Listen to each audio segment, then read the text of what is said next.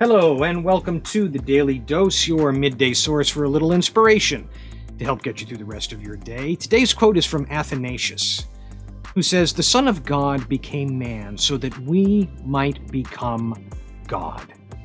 Or put another way, the divine, the one source of all things, at points in history is manifest in the lives of those around whom we live so that we might better understand the presence of the divine within each of us.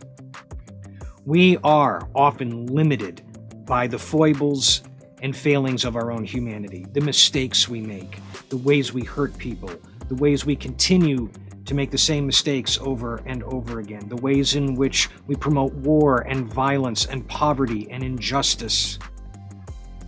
But every so often, there are people in our lives, in our own time, that somehow remind us that there is something more, there is something beyond and better to the ways in which we can live than most of what we see around us. And in those people, whoever she or he might be, we see the presence of the divine living itself out more fully, perhaps, in them than in ourselves. And so as we observe such people, let us learn from them and let us challenge ourselves to live our lives the same way.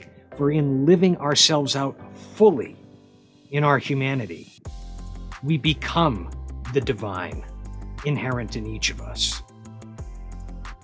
I'll see you tomorrow.